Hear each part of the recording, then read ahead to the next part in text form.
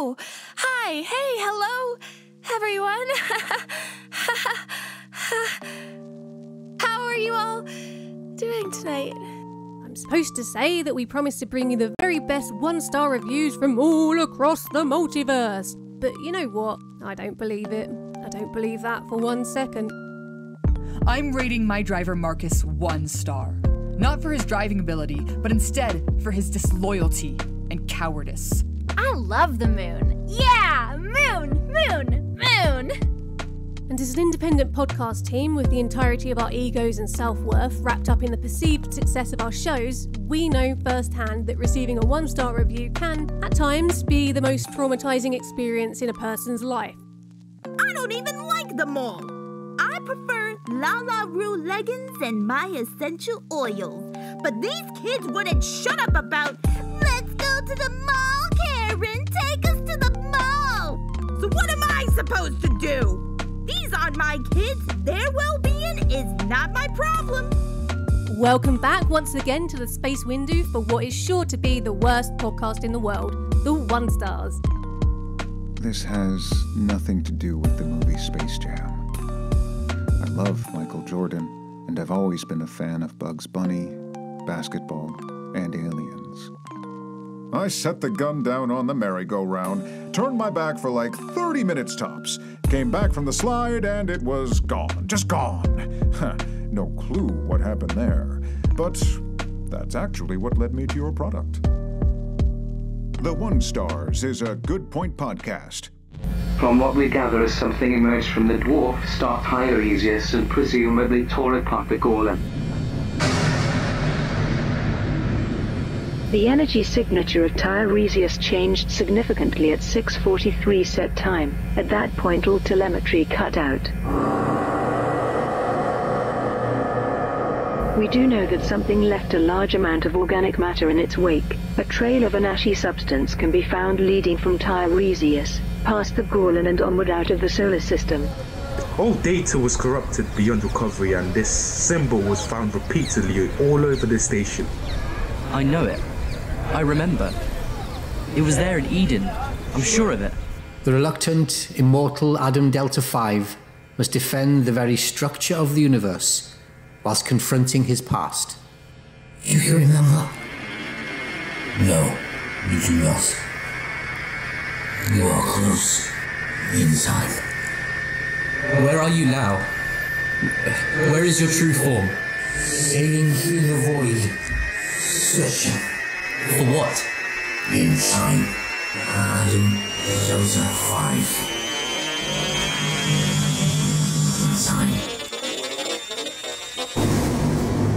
Chain of Being, a mythic sci-fi podcast. Listen now, where all good podcasts are found. My name is Marty Hatchet. Friends call me Dennis Lunchtime. You can call me whatever you please. Just don't call me a liar, 'cause I'm trying to save your skin here, youngin'. How do I know all this about this tree, you want to ask? I know more about this and any other tree than any person could ever care to. I know firsthand what a threat trees pose to the world. An oak can drop as many as 10,000 acorns a year. You know what was here before people? Trees. You know what'll be around long after we're gone unless somebody does something about it? That's right, now you're getting it. Tree Slayer. Available only on Channel 34 Sketch Comedy Radio. Available anywhere you get your podcasts.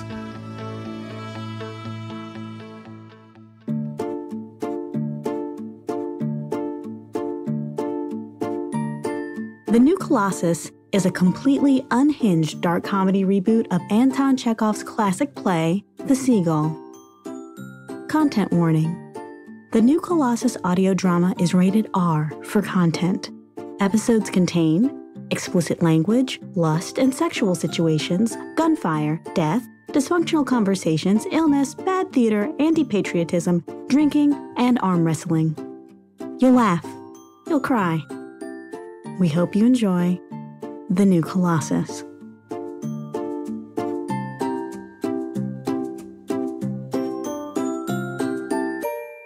Hi, this is Bob Raymonda, one of the members of the team bringing you the PodTales programming you just listened to. PodTales is committed to free, accessible programming to explore and celebrate the art of creative audio fiction. That means our live panels are captioned and ASL interpreted, the episodes in our podcast feed have accessible transcripts, and all our programming is free. But in order to make that happen, we need support from fans, creators, and listeners just like you. If you can, the best way to help PodTales grow is through a monthly contribution over on our Patreon page. Any amount that you can offer gets you year-round access to our Discord server, early access to episodes, updates from PodTales HQ, and more. Check out the goals on the page for some cool plans we have coming soon. Head on over to patreon.com/podtales to make your contribution today. Help us keep PodTales free and accessible and help us celebrate the incredible world of audio fiction. Again, that's patreon.com/podtales. Thanks.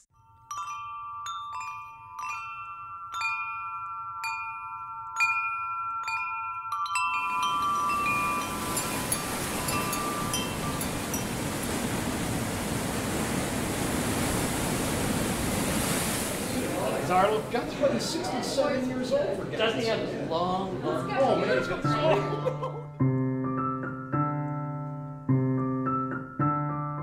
Have you ever listened to the world? I mean, really listened. Just stopped and stood still and listened intentionally. What do you hear? Birds? Traffic? Your loud upstairs neighbor having a solo dance party? Some people can hear the buzzing of electricity, even over other sounds. That's pretty cool. As for me, I never really thought about it much. I could hear, so I could hear. Nothing special about that. I guess if I had to choose, a sound I've always liked is the sound of a dinner party. People chatting, silverware clinking. You never know when things will change, or how they'll change, or how that will change you.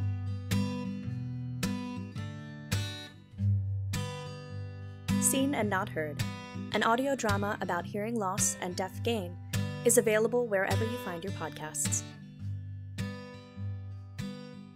And this thing is going to actually shoot out 3 ciphers at you. 37.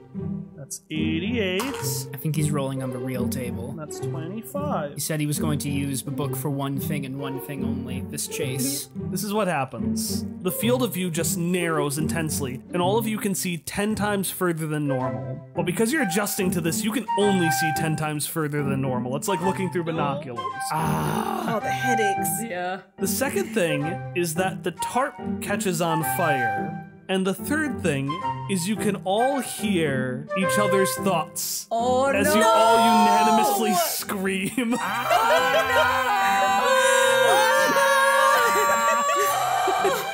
That's my daughter, Hopperscotch. Is she just permanently thinking that at any point in time? Is it the first thing Ellie thinks of when hearing fire and seeing 10 times more than normal? The first thought is, that's my daughter, Hopperscotch. I was gonna say, Hopper, like, his first order of business is that he and Ellie are both still right next to the now flaming tarp, so he's gonna try to handle that. But then he would hear, that's my daughter, Hopperscotch, and he would think that Sarah was there, so he would be, like, looking around, like, is she here? I can see 10 times farther than normal. So it's just a lot of things happened at once. Quest Friends, a podcast about friendship, family, and the statistically unlikely number of surprise daughters. Transcripts and recommended first episodes can be found at questfriendspodcast.com/about.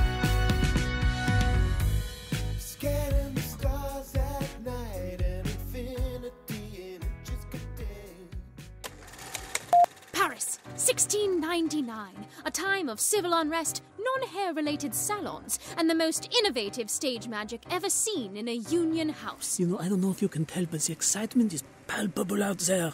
Historically, no one's seen anything like this. In 1699, I mean. That is Until it wasn't. God damn it, I don't want to die! I have a reservation tonight! Which brings us to now. Berlin, 1933. A time of more civil unrest, artistic pretensions, and rising evil, where a self-involved set designer... You see these? These are Lamarck's own original notes on the Vanishing Box. My most prized possessions in the world. An American con man. I'll even lend you the cape. You have a cape? I have a sheet. And a mysterious scientist. Where was it you said you went again? You can't speak its name. Ignore their history in pursuit of the mystery behind... Vanishing Box. The Vanishing Box. Vanishing Box. Vanishing Box. The Vanishing Box. Vanishing Box. Vanishing Box. The Vanishing Box. The Vanishing Act. A rambling absurdity in 12 parts. Coming this summer. The show's about Lamarck's Vanishing Box. I remade Lamarck's Vanishing Box. Nothing could go wrong. All right? All right, punch it.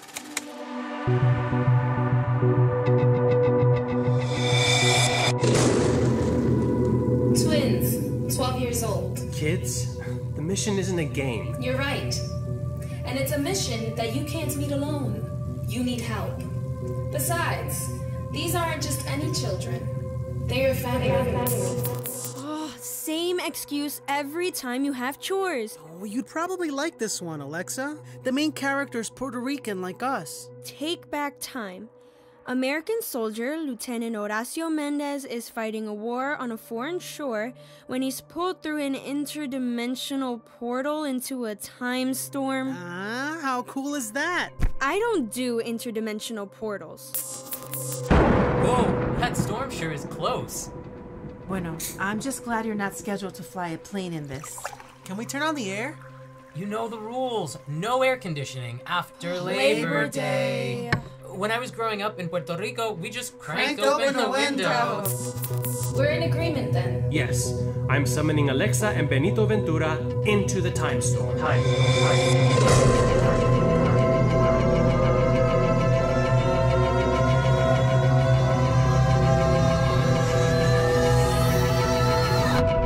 I can't believe you're here! Oh, twins. Benito and Alexa Ventura, tremendous! You can travel in time, and whenever, wherever you arrive on Earth, you'll exist alive as can be. You can help me. No, we can't. Horacio said we both have a choice. You can choose to stay, and I can choose to go without you. Oh, right. You fly around in some other century. I'll hang here, wondering if you're ever gonna return. Benny. You're finally ready? The mission isn't about being saviors of a culture. It's about preserving and raising up what's already there. You'll need to redefine what it means to save history. Witness. Find. Remember. PodTales is committed to free, accessible programming to explore and celebrate the art of creative fiction podcasting. That means our live panels are captioned and ASL interpreted. The episodes in our podcast feed have accessible transcripts, and all our programming is free. Free! Free. But in order to make all of that happen, we need support from fans, from creators, from listeners like you. If you can, the best way to help PodTales grow is through a monthly contribution over on our Patreon page. Any amount that you can offer gets you year-round access to our Discord server, early access to episodes, and more. We have some really exciting things planned. Head on over to patreon.com/podtales to make your contribution today. Help us keep PodTales free and accessible, and help us celebrate the incredible world of fiction podcasting. Again, that's patreon.com/podtales. Thanks.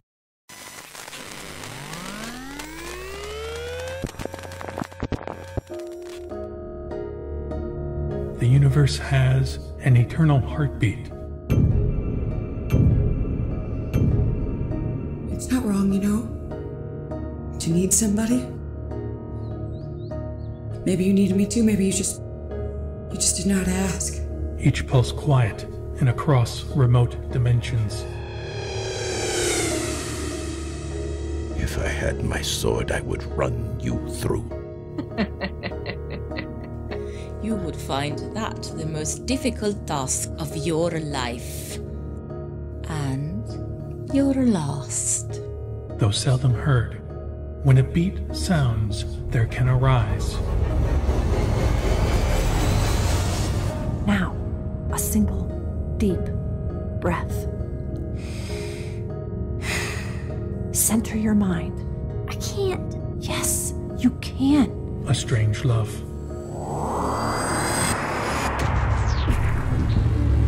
Come to me, my little one. I spent 500 years protecting this forest from humans. From your kind. I kept this island human-free. Come to me, oh what fun. My kingdom spreads within. Hiss. I am a secret king. My silken thread around you weave. Their jaws and teeth became material so they could tear at their prey.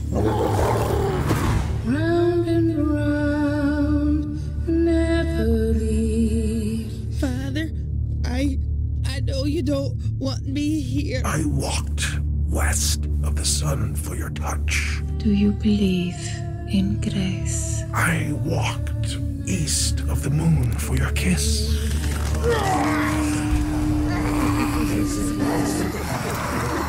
I loved, and for a time, I was real. Strange Love, an audio fiction anthology series. Fantasy, sci-fi, macabre. Written and produced by William J. Meyer. Listen on Google Podcasts, Apple Podcasts, and strangelovepodcast.com.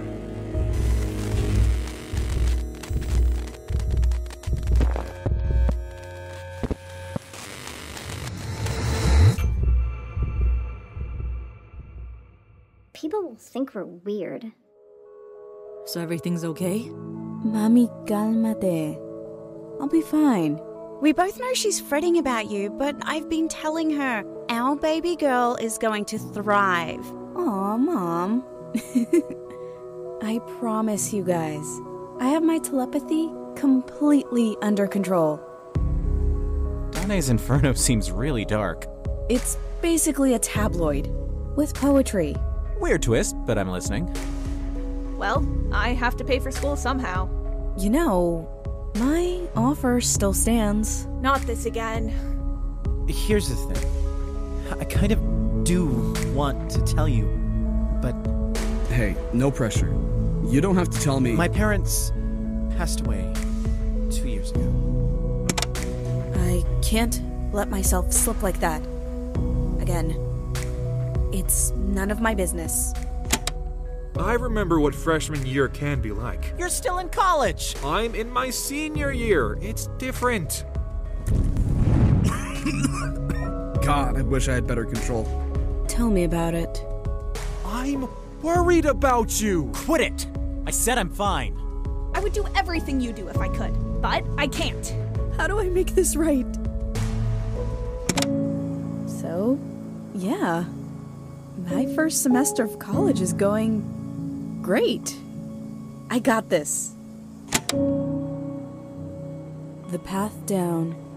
A sci-fi audio drama about grief, privilege, and superpowers. Okay, I think this is working. Hi, you're listening to Soundstage, Theater for Your Ears, a new anthology coming to you from Playwrights Horizons. We're a nonprofit off-Broadway theater in Hell's Kitchen, New York City, and we're committed to the advancement of contemporary American playwrights. My name is Adam Greenfield. I'm the theater's associate artistic director. And, okay, so I thought I was going to be recording this introduction in a studio somewhere, gearing up for like a splashy summer release of this series, but instead I'm sitting in my clothes closet in my apartment in Brooklyn, working from home in this new socially distant reality, recording this into my laptop with a mic that I didn't even know I had, which I found in my basement. But if you're like me, you really miss being at the theater right now, which is why we at Playwrights Horizons didn't want to wait a second longer to release this series, but are instead rush ordering this over to you with my recorded in a closet introduction. Soundstage is a new program of our theater, and it will continue long after this COVID-19 crisis, but we felt like the moment to launch this series has to be right now, because until we're able to gather safely in a theater again, we're determined to continue our work to bring artists and audiences together. So we started making these recordings a little more than a year ago. As committed podcast listeners ourselves, we were thinking about the new explosion of audio as a medium, and we started to get curious about what the inventive, adaptable, rule-breaking, genre-busting mind of the contemporary American playwright might bring to scripted audio storytelling. We started by commissioning a handful of writers, specifically trying to build the rangiest anthology we could imagine, written not to be recorded live in front of an audience, but instead to be something that's native to the digital medium, written specifically for audio. Each piece is vastly, dimensionally different from its comrades in the collection. We use theater directors, theater actors, and theater designers, and we're really delighted by the way it's turned out. The first 4 pieces you'll hear are a lush musical mass composed by Heather Christian, an anthemic spy thriller written by Robert O'Hara, a mind-bending participatory new theater piece written by Jordan Harrison, and a collection of cutting-room floor interviews with his parents written by Qui Gwen. And we have additional pieces that are in the works by Lucas Nath, Milo Kramer, Kirsten Childs, Jenny Schwartz, Carlos Murillo, Kate Tarker, and Jeremy O'Harris. It's been an awesome ride making this series. I mean, we're a theater company. We make plays that happen in rooms with people. We didn't really know how to make stuff like this. So yeah, there was a big learning curve in making these. It was a process that was full of surprises as we learned how to do it. But it has been truly a blast, and we're excited to share them with you. We hope you enjoy listening to these as much as we enjoyed making them. I've seen you prodding the rim of a behemoth skull inside a dream you don't remember, excavating calcite layers of secret and lie. But despite your caution, the object of your searching gazes upon your delicate frame and ingests you from cell to organ to the theory of your imagination. And I do nothing to help you. I just hit record and applaud the 1,000 mouths that swallow.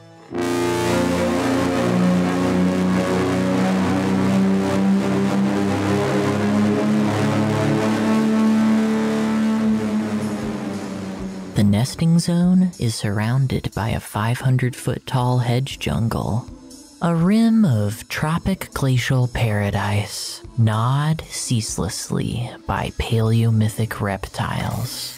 The stars in the sky were evil, a sin, the souls of long-lost devils dancing naked in the dark. You think the chameleons have a sense of humor? I think the chameleons have a sense of everything. Every few days, a battle fight breaks out. Automatic weapon fire popping against the extra-dimensional moons of megafauna. Peekaboo, I'll eat you. Staying sane isn't an option here. No one is ever going to hear your story. The ones you're trying to tell. Ectothermic angels on all fours, vomiting out the blood of heaven to bless the battlefield. They're all going to be eaten. If you're listening to this story in hopes of finding meaning, go ahead and slice your ears off.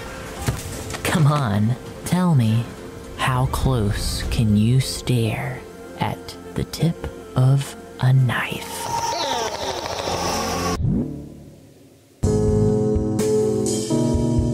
The Great Chameleon War, a surreal audio drama visit thegreatchameleonwar.com for more.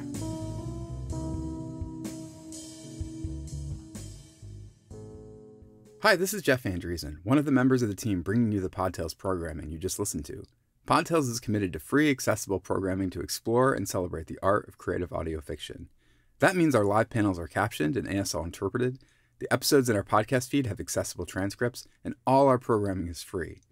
But in order to make all that happen, we need support from fans, creators, and listeners like you. If you can, the best way to help PodTales grow is through a monthly contribution over on our Patreon page. Any amount that you can offer gets you year-round access to our Discord server, early access to episodes, updates from PodTales HQ, and more. Check out the goals on the page for some really cool plans we have coming up. Head on over to patreon.com/podtales to make your contribution today. Help us keep PodTales free and accessible, and help us celebrate the incredible world of audio fiction. Again, that's patreon.com/podtales. Thanks.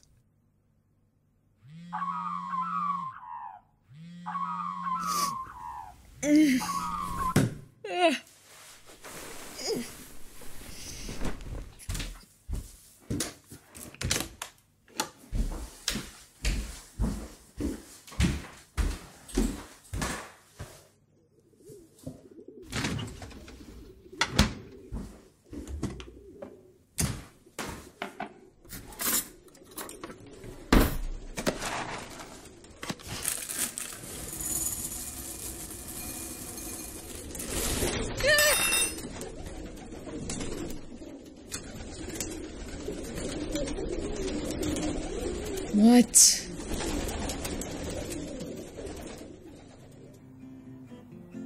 Has this ever happened to you? You're pouring a bowl of your morning cereal, only to find that in the night your apartment's been overrun by pigeons? Then listen to The God Said Incidental, a dramedy about advice columnists, an absurd city full of gods, and pigeons. A lot of pigeons. The God Said Incidental is currently streaming on your podcatcher of choice, including Apple Podcasts, Google Play, Spotify, Radio Public, and more. If you'd like more information about The God Said Incidental, you can find our website at godsaid.incidental.com. I notice that your first destination is Arabella, but that's not on your way. It's the first destination the writer went to. It's sacred. Oh, how excited are you? On a scale of 1 to 10. 1 billion.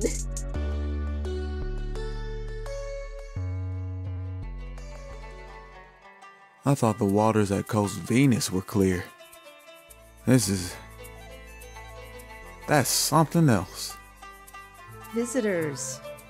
Of course. You're Captain Valeria, right? Of the Ultramarine? Yup, that's me. And that's her, the Ultramarine. Sentimentality is a virtue of ours. It is ingrained in our people. I'm sure such a thoughtful gift will cheer her right up. One of the most important people we have to meet is in Arabella. Who was this person? No one knows, actually. Signed Venus, Part 1. Listen on May 27.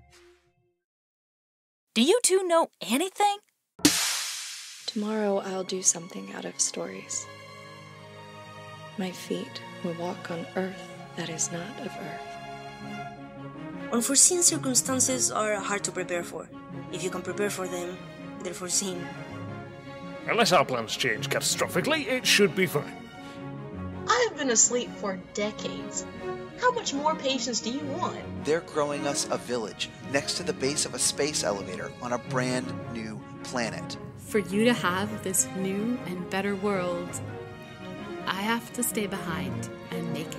Unimaginable animals. You didn't try the cheese. What will it mean for all the stories you've told me to be alive on a new world? It's so beautiful. Trust me. Here we go. Check out This Planet Needs a Name everywhere podcasts are found. PodTales is committed to free, accessible programming to explore and celebrate the art of creative audio fiction. That means our live panels are captioned and ASL interpreted. The episodes in our podcast feed have accessible transcripts, and all our programming is free. Free! Free. But in order to make all of that happen, we need support from fans, from creators, from listeners like you. If you can, the best way to help PodTales grow is through a monthly contribution over on our Patreon page. Any amount that you can offer gets you year-round access to our Discord server, early access to episodes, and more. We have some really exciting things planned. Head on over to patreon.com/podtales to make your contribution today. Help us keep PodTales free and accessible, and help us celebrate the incredible world of audio fiction. Again, that's patreon.com/podtales. Thanks!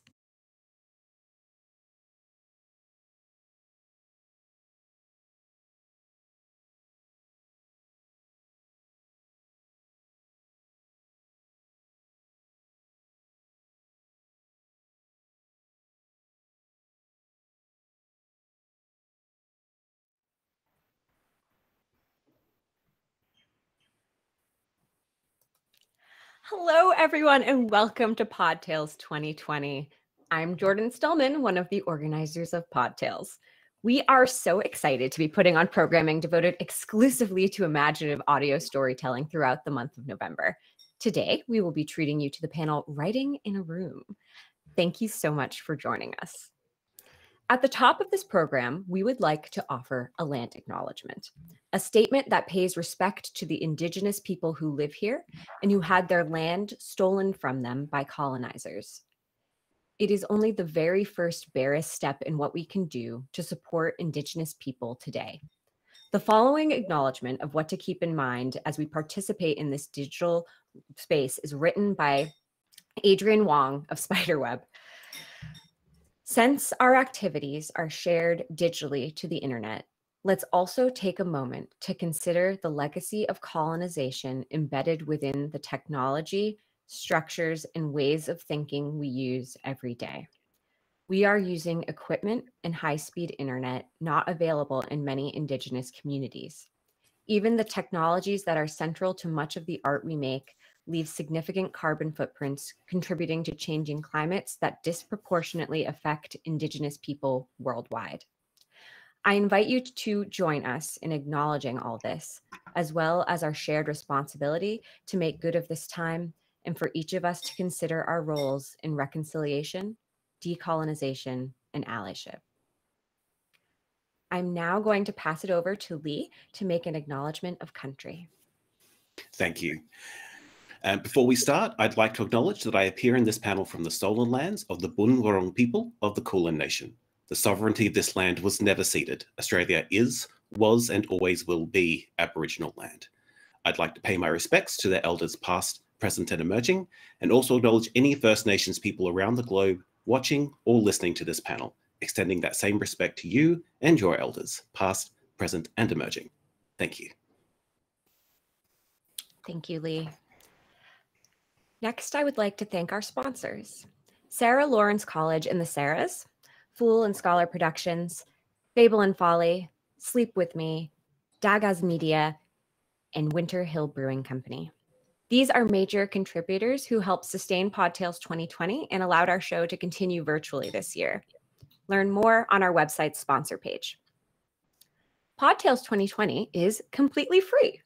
We believe in making the resources we're creating available and accessible to all. If you like what we're doing here and you have the means, please consider supporting us on Patreon at patreon.com/podtales. ASL interpretation for this session will be provided by Brandon C. Kazan-Maddox of Body Language Productions. Learn more about Brandon's work at brandonkazan-maddox.com. Please feel free to use the chat feature here on YouTube to say hello and ask a few questions of our panelists today. I'll be keeping an eye on the conversation and will pose a few of these questions to the group before the end of the hour. So now, without further ado, I would like to introduce Bob Raymonda, a writer and producer based out of New Rochelle, New York. Bob is the co-founder of the podcast production company Rogue Dialogue, through which he's co-created, directed, and written for 2 shows, Windfall and Forgive Me. He's also written an episode of the long-running fiction podcast, The Truth, and had small voice acting roles in shows like Fireside Folktales, The Truth, and Primordial Deep. Take it away, Bob. Oh, Bob, you are muted. That is okay. Sorry about that, everybody. Thank you again, Jordan, and everyone here for joining us today. Before we get started, I'd like to introduce the incredible writers and creatives that we have here with us. Up first, we have Bilal Dardai. Bilal is an award-winning playwright and performance artist based primarily out of Chicago for the past 20 years. He is an ensemble member of Lifeline Theater and an alumnus member of the Neo-Futurists. In the realm of audio drama, Bilal has worked on the writing staffs for Unwell, Alba Salik's Royal Physician, and Pleasure Town, as well as adapting a series of Edgar Allan Poe works for Lifeline.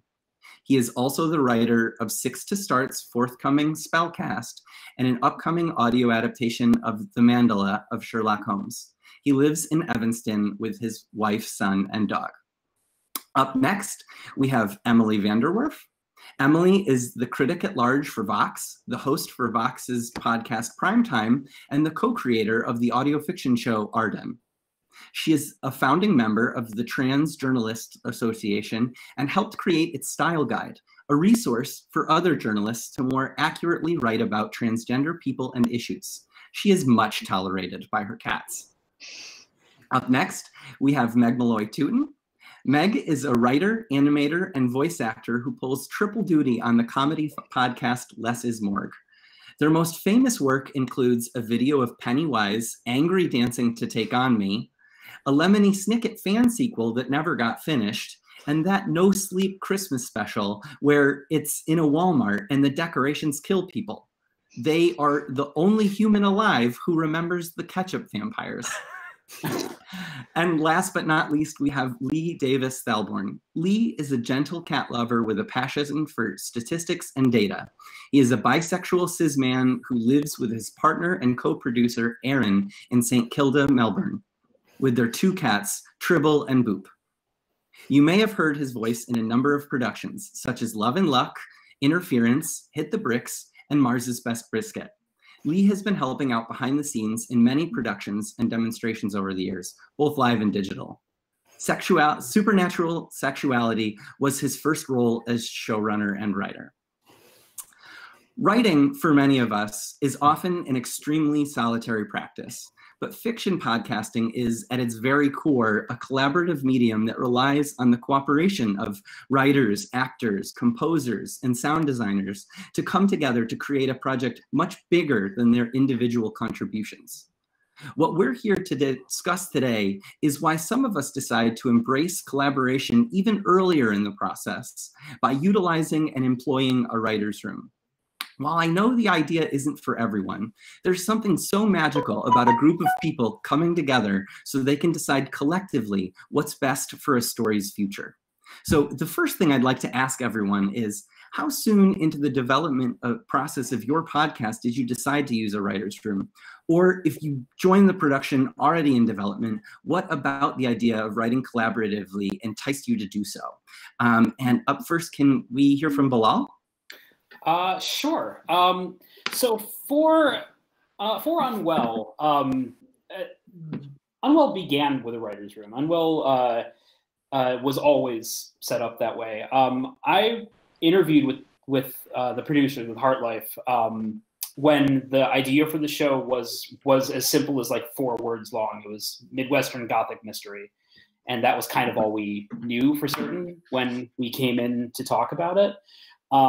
But I and the other 3 writers, so Jessica Best, Jessica Wright-Buha, Jim McDaniel, and the executive producers, Eleanor Hyde and Jeffrey Hills-Gardner, we spent like 2 months, approximately 2 months, once a week, meeting for 2 hours just to like figure out what it was we wanted to say with the story and figure out, you know, and then from there, figure out which characters we're going to use to tell that story. And like, I mean, everything was like ground up from scratch.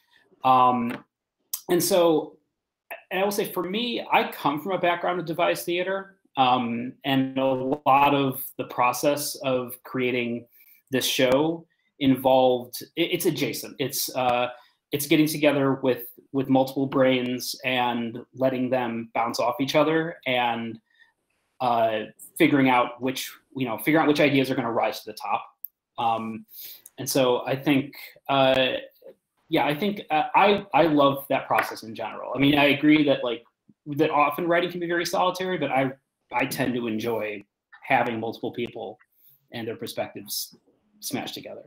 Yeah, I think that's fantastic. And it's I didn't know that you had all come into Unwell when it was that much of in its infant stage, but I think it comes through so much in the writing and how consistent all of the characters are for all of you, no matter who's writing. What about you, Lee?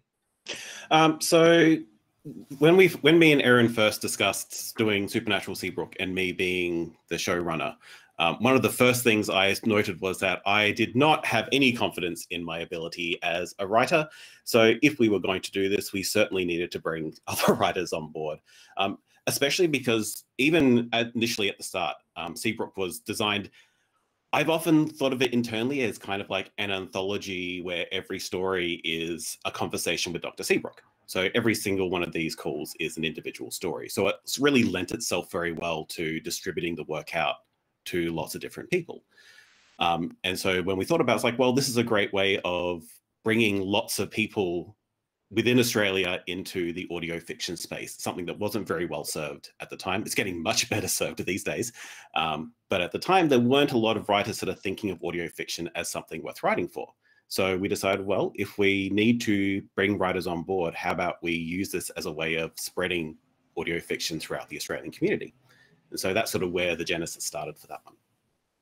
Awesome. Yeah, I think the format of your show is so indicative of how incredible it is to have so many people together, because you get so many different characters in every episode that you really allow yourself to have different voices every time. And it's incredible. And it's also great because I could never come up with all the different types of calls that we have. Like, there are so many different weird and crazy different stories. Like, a single writer couldn't come up with that kind of variety. However, 18 writers certainly can. Absolutely. What about you, Meg? It's funny because the writers' room for Less is Morgue existed before the show did. Because we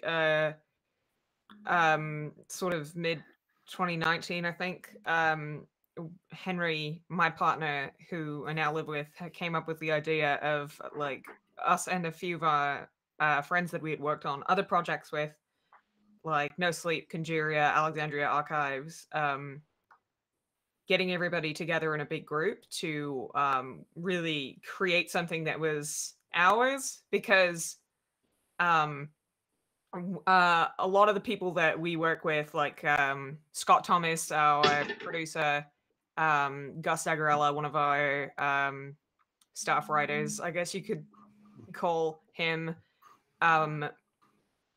they had been like kind of not doing anything as their like main thing. They'd been like smaller parts of other things where they hadn't been regularly involved in the production. So we were just like, well, let's make a team of all of us like second bananas. And through a process of like group calls and like that, we all decided on the idea for Less is Morgue together. We literally had like a March Madness style bracket for what kind of monster each of the characters would be, and like, okay, these are the jokes that we could do with this combination, these are the jokes that we could do with this combination, and that's how we ended up with Riley and Evelyn. And it was really hard for me to like adjust to being in a writer's room, because my thing normally is animation, where I do all of the voice acting, all of the storyboarding, and all of the color and cleanup, so I've become sort of a control freak in my professional life. But it's been really good to be a part of a collaborative project. That's really fantastic. Less is Morgue is such an absolutely hilarious show, and every time I think that it's not going to top itself, it does. So I just want to hats off to you all there. Emily, what about Arden? Arden is kind of a Katamari Damacy that went horribly wrong. The idea came the idea sort of popped into my head in summer 2016, where I was like, what if we did Serial, but we did it like moonlighting? That could be fun. And I took it to Crystal, who's someone I had written with many times, and then I forgot about it. I was like, that was a fun idea, but I'm never going to do anything like that. And then Chris came back like 6 months later and was like, look at all these things I've come up with. And I was like, okay, all right. And that was, the start of a lot of the characters and some of the world of the show. But then we brought in Sarah Golub, who's our third co-creator. She introduced a bunch of concepts to the show that hadn't been there before. And then late in season 1, I was struggling on writing a script, and I normally write with my wife, Libby Hill. So we said, hey, do you want to come in and help with this? And she did. And then in season 2, we were like, let's hire a full room. And so we went out and found writers. Like, we had people send us submissions. We read through them. It took a long time. We did interviews. And then we ended up with a 7-person room. And everybody in that room brought something new to the discussion. We wanted to do it because we like having extra perspectives. Like, the groundwork of the show is automatically built in. We have 3 co-creators. We have 3 different points of view within the show itself. But we wanted to have more people there because season 2 especially deals with mental illness, and everyone has a different journey with mental illness, and we want to get as many of those journeys in our room as possible. So Arden is just, I like to think of it as a creative family in a lot of ways. We have a lot of people who are just part of our world now, and that makes the show better, and I wouldn't do it any other way. Unequivocally, I think working in a group does nothing but help the story. If like, I can think back on being an undergrad and just starting to write and being told to write with someone else and being almost offended at the idea. And now I couldn't even imagine working on any of my projects without someone else to bounce ideas off of and to tell me, no, that's utterly wrong.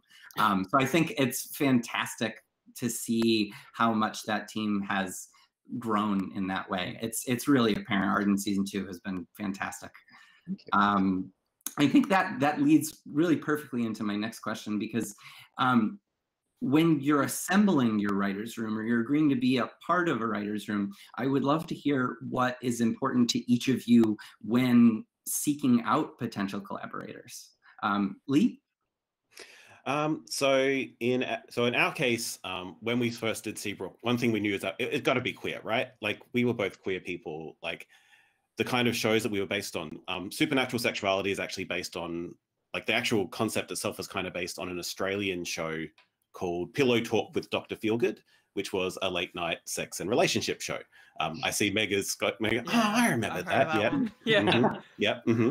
I was saying he's either going to say Pillow Talk or the hookup. Yep, they're definitely Pillow Talk. Yeah. Which was really annoying because they took the good title. Anyway, so when we sort of looked at this, like, well, those sort of shows in the 90s, because they were in the 90s, didn't bring up a lot of queer stuff, and so we really wanted to lean right into it. So when we actually called out for writers, because both of our seasons we've done writer call-outs, we explicitly said we are specifically looking for queer writers. We will only accept queer writers for this show. And unsurprisingly, that is exactly what we got. One thing we did not get a great deal of is diversity of any other kind. So we have plenty of trans people, we have plenty of queer people. We did not do very well when it came to racial diversity or anything like that. So season 2, we said, you know what? Let's just say it. We're only going to accept people of color writers for this year. And while we invited many of our previous writers back, we also hired a great deal more. So I think now we have about 28 writers or so on this year, possibly even more. So like, there's going to be a lot of people writing, and we specifically wanted to build that diversity into the room. Like, especially since the point of this, we want all these calls to be a little bit different. We want them all to have their own specific style. And while we don't ask our people to write to their experiences, we encourage them to do so if that's what they want. So we want to make sure that everyone's experiences can be reflected in this show. Awesome. What about you, Meg? I'm sorry, what was the question? No, it's okay. When you were assembling your writer's room, what was the most important thing for you when selecting potential collaborators that would actually become a part of that core group? Well, for season 1, we really didn't have anybody outside of what we call the Prapes Collective. So that's me, Henry, Scott, Gus, Lexi, and then Sean and Jasper, who are 2 of my friends from back home. And other than that, we have 1 episode that was guest written. But other than that, we didn't have any real collaboration outside of the, outside of the little clique. For season 2, we did put out a writer's call, and with Less is Morgue, it's all about whether or not you vibe with the sense of humor.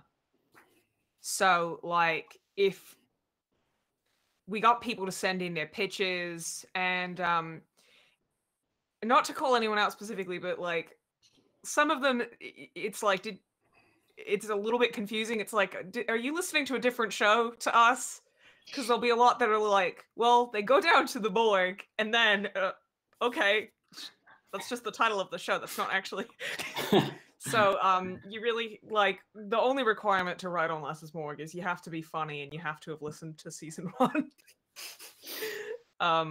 Other than that, we're pretty much open to everybody. And once we have found people whose work that we like, we get them on a Discord call and workshop the ideas further. And then they come back to us with a finished draft. And then we do sort of like a write-up just to make sure that everything fits in the continuity of the show. And yeah, it's a pretty, we don't really get a lot of people in from outside the group. We'd like to get more. We always are accepting more, but as it stands, season 2 and season 1, there haven't been quite as many outside writers as we like. It is just like the 7 of us.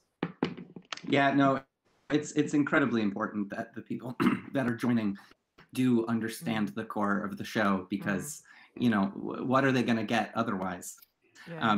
Emily, what were some of the things that you were looking for when you were going through the scripts? Now, did you have them do spec scripts in any way, or was it all samples that they had already done themselves? We had them submit samples, and we hired 3 writers, and the writers' samples were, of the people we hired, were a Steven Universe spec, a script about a guy who invents a comedic script about a guy who invents a robot. I don't. It was some very queer. I don't remember precisely. I don't want to like misquote it, but it was an extremely queer script about a robot. And somebody who wrote a really freaky, messed up horror movie. And like all 3 of those things, we were like, yeah, that fits in the Arden world. So we hired all 3 of those people. And one of the things that I sort of joke about this, but it is really true. Like when you look at our co-creators, Sarah comes from a comedy writing background. Chris comes from a theatrical background. I come from a background of trying to expurgate my psychological trauma all over the world. So like that's kind of how we function already. So we brought in writers to sort of reflect that, and then to sort of reflect the story we knew we were telling, which was a riff on Hamlet. The thing that I think we are going to do a better job of when we hire for season 3 is we're going to hire more racial diversity. We do have people of color in our writers' room, not nearly enough. We have very good queer representation for some reason, but we could do better in terms of other forms of diversity. Another kind of diversity I'd love to see reflected as we move forward is I would like to write more stories about people from the disabled community, and that's not a thing anybody in our room has experience with, so we would have to hire for that. But it does kind of come out of Chris and Sarah and I get together and talk about what the season's going to look like, and then we're like, oh, we're going to look for people who can sort of tell that story, and we hire from there. Awesome. Now, Bilal, I know you earlier said that you kind of all came in together when Unwell was just a very short pitch. Had you worked with that team before, or?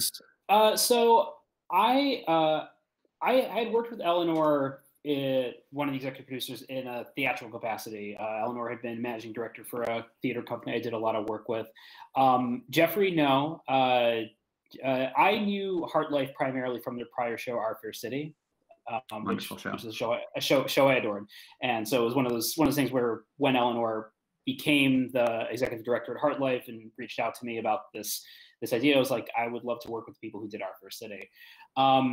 So yeah, as far as the original question, I mean, I actually can't answer specifically why Jeffrey and Eleanor hired any of us specifically. I can say what I know of the team that we have, and hopefully that's why they hired us.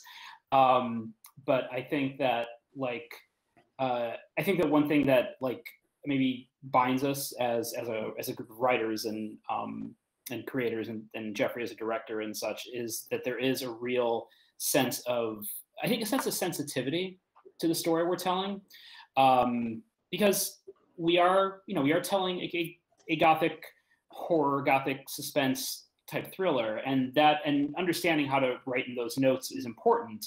And not all of us had the same level of experience with that, but I think it was also very important that we were treating these characters with as much humanity as possible and much empathy as possible. And that, and I think when we have discussions in a room about the characters and the arcs they're going to take, I think the discussions, they obviously bring up plot points and such, but I think we spend a lot of time asking how we take care of the characters and the story in a way that is not just us saying, well, this would be cool to do, as much as this is the way the story needs to go. And this is the way that we can tell the story that's not harmful, frankly, to the audience or to ourselves. Because I think one of the things that we are dealing with is, one of the overriding plots is a woman taking care of her ailing mother, and that was an important thing for all of us in that room, because to various degrees we either have or are expecting one day to deal with something like that. And we can't go into that, treating it as something alien, treating it as something. We just can't be insensitive to it. I think that's a very. And again, whether that question came up in interviews, I don't even remember all my questions from the interviews, but I think the thing that Eleanor and Jeffrey did very well was look at the group of us and say that yes, this group can handle that mission. Yeah, I think you all do that so expertly, because Unwell has the capacity to be such a horrifying show, but it's also so incredibly wholesome and welcoming with all the interpersonal relationships in it. So I think that was definitely an unmitigated success. I am always curious to hear, when people work in writer's room, how each team actually divides up the work. Is it that you're writing individual episodes? Are you breaking a whole season together? And then how, when you do it and all is said and done, how do you ensure that there is a consistent voice across the entire season when you do have so many people working together? Emily? Gosh, this is a thing that we think about a lot. At this point, Chris and Sarah and I kind of have a mind meld going. Libby and I definitely have a mind meld going. I keep pointing there because she's on the other side of that wall, and I'm like, of course, Libby. She's right over there. But it is a thing where if somebody is credited on our show as the writer, they either did the first draft of that or several early drafts. But those drafts change. We move stuff around. We've had episodes this season that are credited to a single writer that had contributions from all 7 members of our staff. And that's not because the drafts they turned in were bad. They were often quite good. It was just we had to shuffle things around from episode to episode, or there was a scene we needed to hit a different note, or we wrote these scripts back in spring 2019, and then we cast an actor who was very different from the Dana Hamill we talked about in the room, who's our Hamlet analog. So we had to rewrite a bunch of stuff to sort of fit what she was giving us. And all those things, happen regardless of the quality of the drafts. So the important thing is that you have someone who is coming in and making sure everything sort of fits together. And in season 2, that was that duty was sort of fell between Chris and Sarah and I. But I tried to do a pass on every script because we loosely split production up between the 3 of us, and I was in charge of pre-production. So I tried to do a pass on every script, and like that was helpful, I think. Will we be able to do that going forward? Probably not, because it added like 6 months to our production time. But it is good to have a consistent voice come in and do a pass toward the end of the process, I think. Yeah, I think that makes perfect sense. And also, I know the vibe of finding an actor that completely changes the trajectory of a character. And it has nothing to do with the quality of the script, and everything to do with how much that character has intrinsically changed because of the performer that you have cast in that role. Lee, I'd love to hear from you here, because you've got such an interesting case where you have multiple writers on every episode. Yes, we do. So the way, as I said, we are an exceptionally modular show. So every episode has 3 or 4 smaller calls. And basically what happens is that each of our writers don't necessarily write much in a room. We've sort of experimented with trying to sort of give them a Discord space to sort of discuss between them and get advice and stuff. We found a lot of them don't tend to take that. What they tend to do is they tend to go off, write the draft, and then it comes back to us. And then me and Erin will go through every single draft. We will go through, all right, so we like this. We think that maybe your solution could probably use these particular issues. Because when we sort of have our writers bring in pitches for their various calls, we specifically ask them, give us the setup of the problem, and we want you to tell us what kind of solution Seabrooke is going to advise for this. Because the idea of Seabrooke is that every call should have some kind of solution. Even if Seabrooke doesn't know exactly what to do, she should at least have some direction for them to go to. And so when we go through all this, so we go through like, is this solution appropriate? And we go through those details. When it comes to the voice of Seabrooke, we actually didn't worry so much about that in season 1, because we didn't cast until all the scripts had come through at that point, because we wanted to know how many people we were casting for. So that was kind of important. And it turned out when we got to the studio, we worked quite extensively with Mama Boho, who is our Seabrooke. And we actually worked very hard to sort of build that consistency of voice into the performance. So we actually went through a few cases where we actually extensively rewrote Seabrooke's part of the script, which was awkward because we had already recorded everyone else before we recorded Seabrooke. So I had to like make sure obviously the rewrites would deal with the script we already had from the other people. It was very, very difficult. But yeah, so because everything's very modular, a lot of our writers do in fact write on their own a great deal, but we actually do that because 18 writers, if there's 18 people in a room, like you can't have a collaboration on that level. You need to sort of split up the graph a bit, at least a little bit.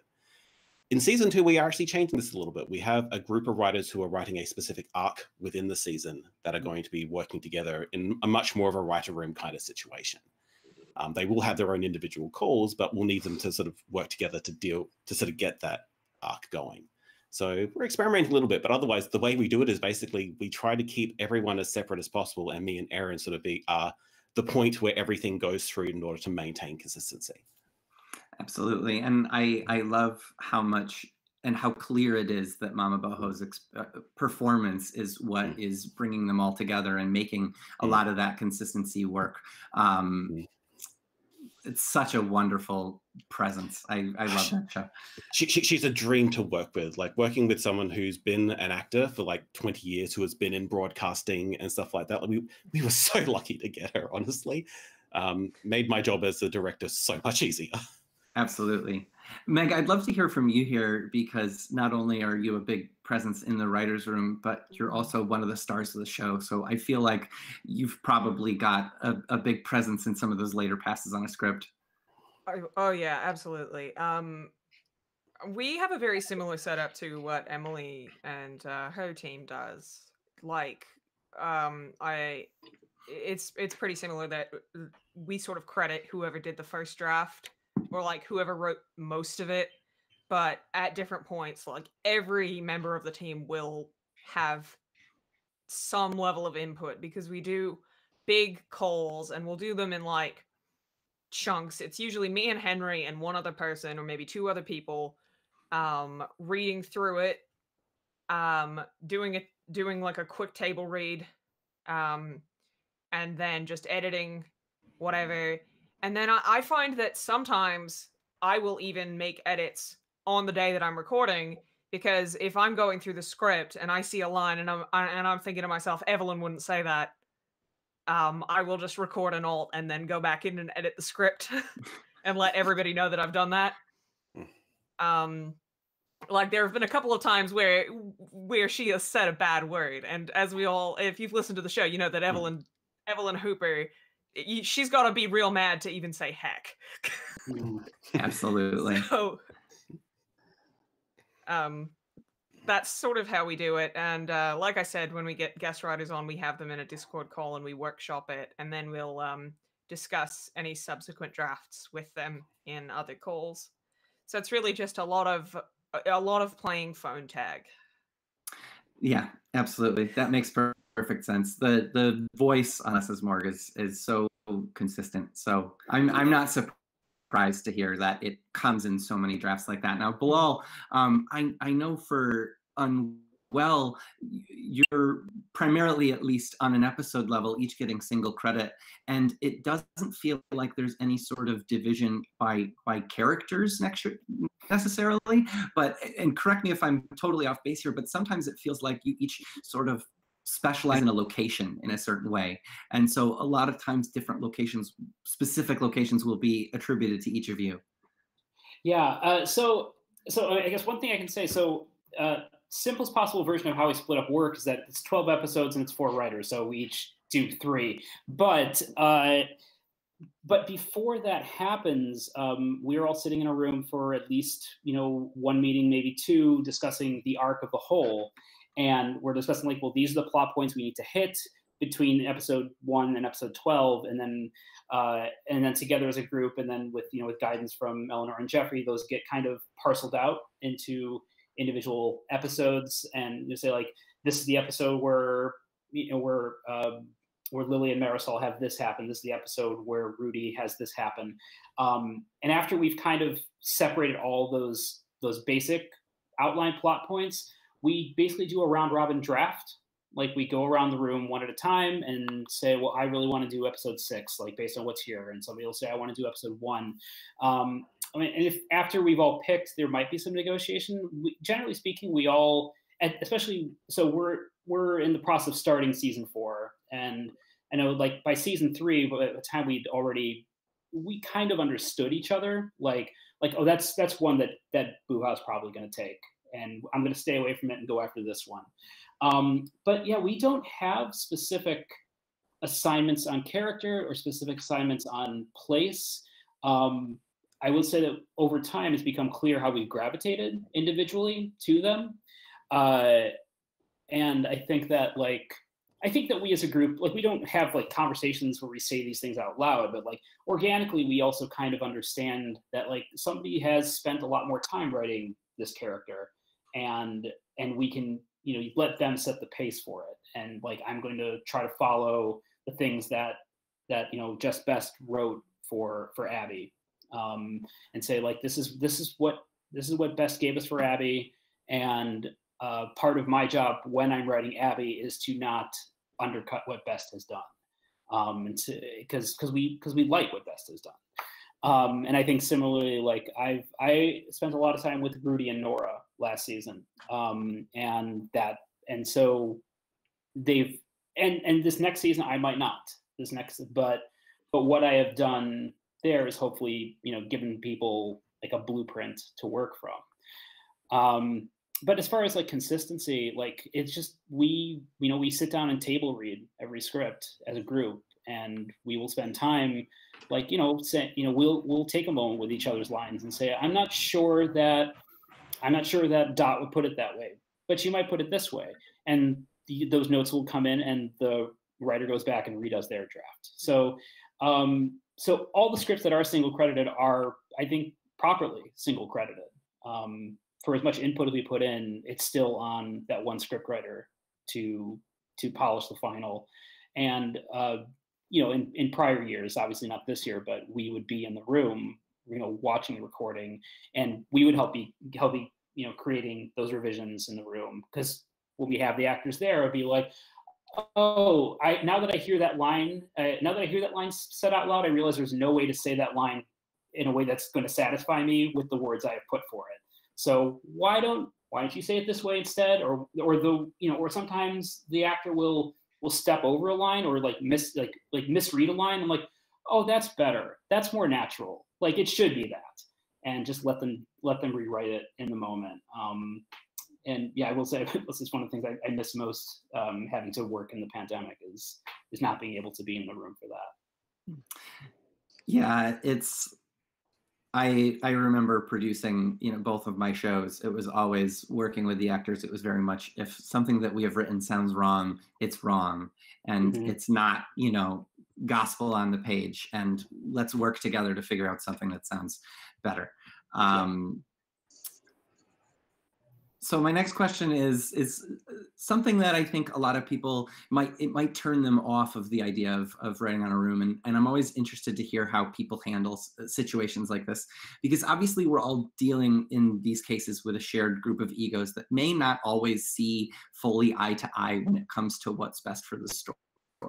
I would love to hear how each of your teams handles internal conflict when it comes to writing, and how have you overcome those roadblocks, or if they haven't come up at all, God bless you. How about we can start with Meg? Oh, it's interesting. We have had a few little bumps along the road, and if we're being fully honest with ourselves here, I am the one who handles it the worst every single time.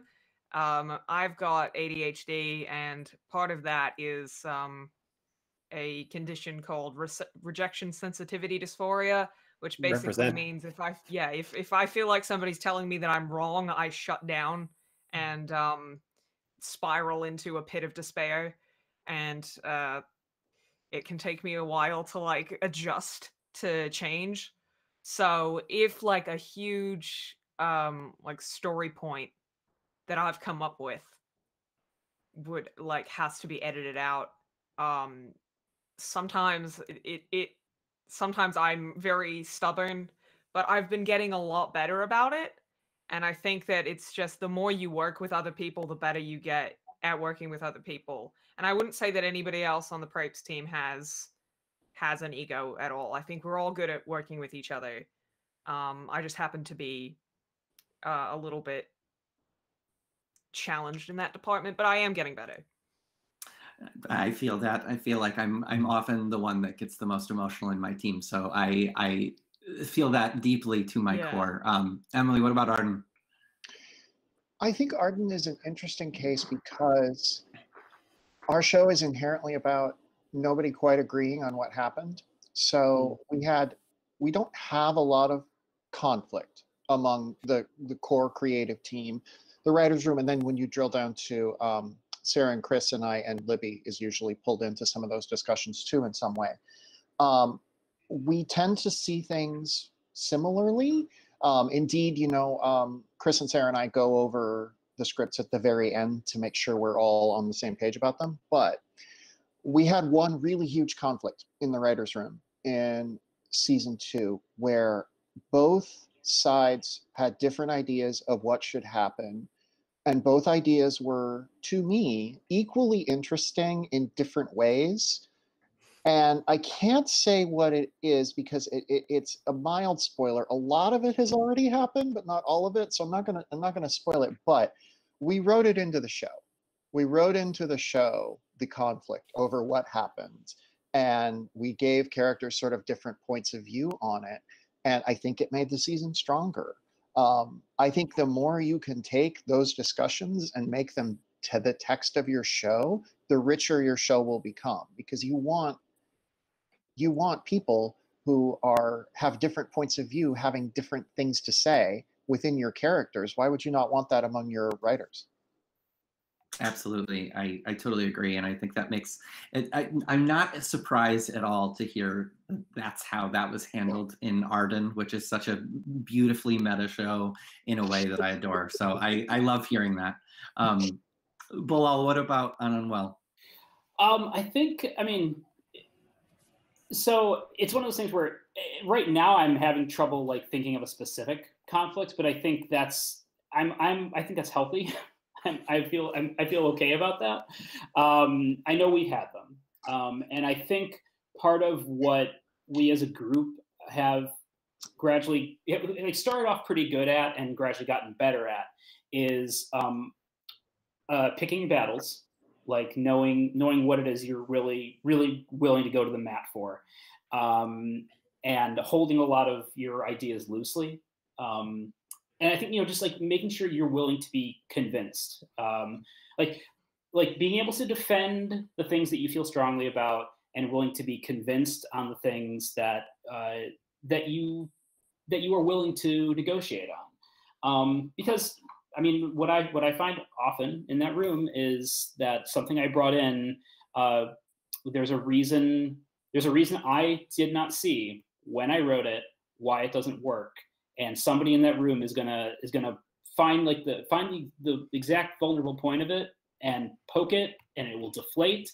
And I'll be like, yeah, you're absolutely right. I'll go back to the drawing board with it. Absolutely. What about you, Lee? So with Seabrooke, we didn't have a great deal of conflict, and part of that was because the way we structured it, me and Erin were the ultimate arbiters of what got accepted. And basically, the draft wasn't done until we said it was done in those cases. What I did know is that I did spend a lot of time trying to communicate with our writers why a particular thing in the draft we wanted to change. We'd often try and give sort of suggestions and say, look, this is a suggestion we'd like. If you can come up with something which sort of satisfies the same things, we're happy to have a look at it. We try to sort of give freedom in that respect. I think about the only time that we had like a writer who very heavily pushed back was probably the one time I wasn't that great in communicating why we wanted to get it done. It was I think it was actually the season finale of season 1, that particular call, where it was a very long call. There were lots of moving parts with it, and we just really wanted it to simplify down a bit further, because there were a few through lines we thought, these are very interesting through lines, and the rest just sort of felt a bit wandering. And the writer did not agree. The writer was very certain that all parts of these were sort of particularly important. So I ended up having to spend sort of half an hour to an hour going through the email saying, look, these are the reasons why I want to do this. I'm sorry I wasn't more clear in why we want these changes. And once we went through that and sort of went through that negotiation with the writer, we eventually got a script that we were all quite proud of. And I quite appreciated sort of right at the end. So in terms of conflict for us, like we lean on hierarchy really heavily to sort of resolve those kind of conflicts. It's like, yes, we are commissioning you for these scripts. We want your creative input, but ultimately we have to be satisfied with it. So when we ask you to make these amendments, we're not sort of specific on how you make those amendments, but we do need these changes. And so that's sort of how we deal with it. Because yeah, when we don't have writers sort of arguing against each other a great deal because they're not interacting with each other a great deal. But if there are writers who are saying, I really want this in there, it's like, all right, so we can figure out ways of dealing with this, but ultimately this is what we need, and what we need comes first. Absolutely. I think that makes perfect sense. I think so much of this balance is down to having good communication with the people that you're working with and knowing what is right for the story. I think, honestly, having that hierarchy sounds wonderful. And I think that could make things sometimes easier, but so much of it does just balance it down to a lot of what Bilal said earlier too, of knowing which battles to pick and which battles to be convinced on. That really stands out to me.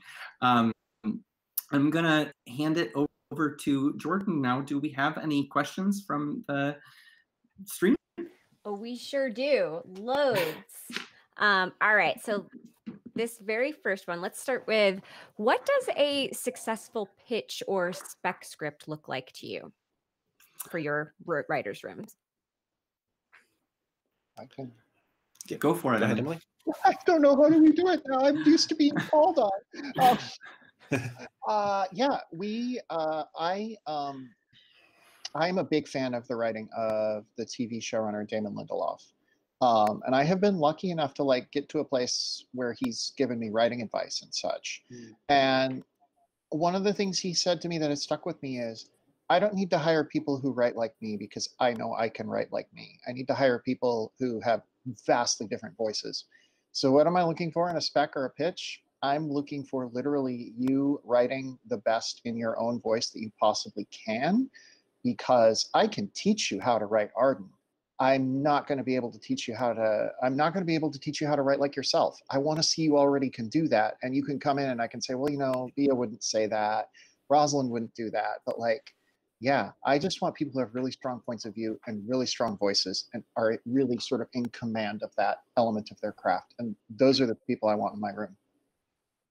Yeah, that's completely true for Less is Morgue as well. Like, we know how to write the show already, and we just like to see people who can do things that are different. And I think that that's the true beauty of having a collaborative writing project, is that you can, I mean, especially when it comes to comedy, you know, like, it's strengthened by having more than one person's idea of like what a funny joke is in it, because that, you know, it'll get stale after a while if it's just the same people writing every time. You want to surprise everybody.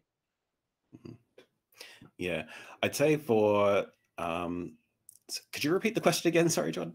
Yeah, what does a successful pitch or spec script look like to you? Yeah. So in general, we don't directly do spec scripts when we're selecting. We sort of ask people to basically provide a folio of their previous work, because we're happy to hire any kind of writer, art, like, you know, writers, script writers, poets. We'll accept them all, because it turns out writing a script is something that you can teach anyone. Like, that's not something you need to worry about. But when people actually provide us pitches for what kind of calls we want to write, we actually ask them to provide us like 3 or 4 pitches before we even get them to write anything else for us, because we want to see what they are interested in writing. And then we will go through those pitches and go, all right, well, which of these are interesting to us that we haven't done before, that aren't sort of retreads on previous calls we've had before. And we sort of go through that process of trying to sort of kind of pre-build the season before people start writing into it. And so that's how do we sort of deal with pitches and selecting people. And I'll pass on this question. We actually just have a core team. We don't really accept pitches or specs right now. All right. So this next one is a sketch comedy's writer's room I've been a part of for the last 3 years wants to attempt an audio drama. What advice do you have for sketch writers moving to a longer story? Or just writers in general, probably. Build in parts. If you're a kind of person who does sketches and sort of works on that kind of pacing, I'd probably say the best way to sort of ease yourself into it is to write individual scenes and then build the bridges in between them. Especially if you're a writer's room and everyone's like, yeah, we want to sort of get that sort of build up going. Like, I'm not generally a comedy writer generally. Like, I can be funny, but it's like, it's uncontrollable. I can't just throw that into a script. It just happens. But I think that when you're going from shorter sketches to longer stories, probably the better way to do it is to try and build sort of a scene structure that lets you play to those strengths. I would offer that as a sketch comedy ensemble, I think you have a really unique resource, which is your ensemble. You know each other, you know each other's strengths, you know the things that you're best at, and the way, like, you know, the chemistry between each other. And I think as you're building the longer story, you can rely on the things you know about each other to let that guide your overall arc. I'm a big fan of character-driven story, you know, creation. And the fact that you already have actors whose voices you know is, I think, like, going to be, I just, you know, make sure you utilize that. Don't worry so much about, like, what's the story I'm going to tell. It's like, well, you figure out your characters. Your characters will tell the story for you. Yeah. I'm a huge fan of the filmmaker Mike Leigh. And the way Mike Leigh does filmmaking is he gets actors he thinks would be interesting. He brings them together. They improvise until they have characters and a story they're sort of interested in or like they think is compelling. He kind of makes an outline of that. Then he goes and writes the script, and then they make the movie. Within the space of podcasting, where we often don't have enough money to pay people to just sit around for months on end and improvise for us, this is not a feasible model. But like, if you already have a team of people who are dedicated to working together and hang out all the time anyway, why not try some of that? Why not try improvising until you find some characters, following that idea? And the other piece of advice I'd have is Arden, one of our 3 co-creators, is a sketch comedy writer. And we do fake ads in our show. And every single one of those fake ads is a sketch, is a comedic sketch. And it's been a way to sort of keep that in the DNA of our show that has gradually gotten, it's still very comedic, but it's gradually incorporated more notes and more tones to it. But we always can go back to those ads and have something just very funny in like 3 minutes or less. So figure out a way to do that, I guess, to keep sketch part of a longer story. Yeah, we do fake ads on Less is Morgue as well. And so I don't have anything else to add other than that, because it's pretty much exactly what Bilal and Emily said. Awesome. Jordan, have we got time for one more? Oh, yeah. We got 4 minutes. Plenty of time. So how do you decide just how large a room should be? Is there a point where adding additional writers becomes counterproductive? And if so, how do you know where that point is? I can tell you the answer is no, but you really got to structure it well. It is possible to have a clown car as your writer's room, like just shove as many writers in there as possible. But if you are doing that, remember that every person you add sort of increases the network of people who need to get each other's feedback. If you want to have a truly collaborative area where everyone is like participating in the same process, there is a limit to that. And I think the limit's about 10 before it gets absolutely impossible. Does anyone have like any evidence to the contrary on that one? I mean, no, there's a lot. I'm famously terrible at counting, but there are 9 of us on the Project Collective, and there's never been a time when all of us have been writing together. It's usually capped out around 4, so that's a nice, comfortable number. So that's what I would say. Yeah, but right, Emily? Oh no, go ahead, Lee. Yeah, I was about to say, but yeah, sort of we specifically structured it so we could shove as many writers into it as possible. And it turns out the structure has actually we've actually been able to sort of expand that structure quite significantly. If you do it, remember it's going to be a lot of work for the head writer because they still have to be the one to interact with every other writer.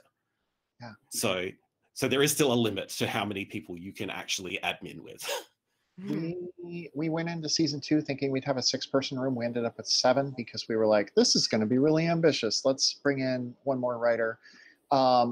I kind of tend to think you should sit down and figure out a rough outline of what your episodes look like as showrunners, head writers, whatever, and then you have a better sense of, we have this many episodes. How many drafts do we personally want to have to generate? And then you can start to find out. It is kind of a math problem. For instance, I'm working on a new project that is 10 half-hour episodes. We are locked into it being 10 by the structure of what we're adapting. And like, so I can sit there and kind of do the math and be like, okay, it's me and one other head writer, and we're probably going to need to hire 2 other people. And like, so that's what we're doing. We're looking for 2 other writers to write 10 episodes at a half-hour each. And like, I think once you've done it a while, you can do the math. But I would say 4 to 10 is about what you would want to be looking for, and probably right in the middle of that range for a 12, 13 episode season.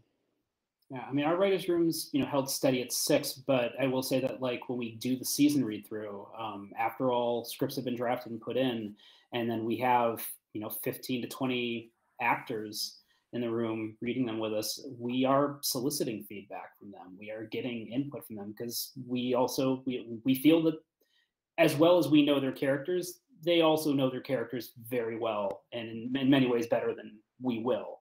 And so we do have this moment where the writer's room balloons to like 30. But then the rest of the time it stays at 6. Yeah. We at the end of this, as we start planning season 3, we're going to bring Michelle Agresti and Tracy Syed into some meetings because they know Bea and Brenda better than we do in some ways. So it's worth hearing what they have to say.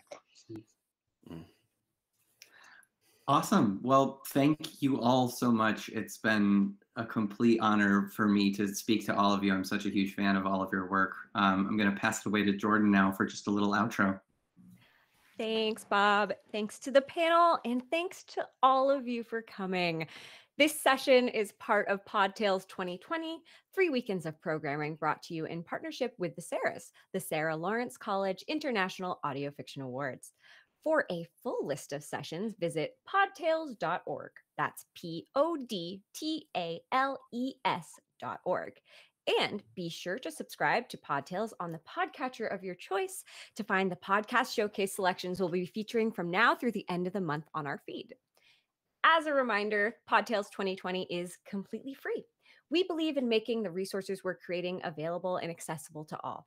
If you like what we're doing here, please consider supporting us on Patreon at patreon.com/podtales. And finally, we would love to know what you think. You can find a panel feedback form linked both in the YouTube description below and over on the website event page. Please take a moment to fill that out and help us make PodTales even better in the future. Thank you, everyone, and have a lovely rest of your day.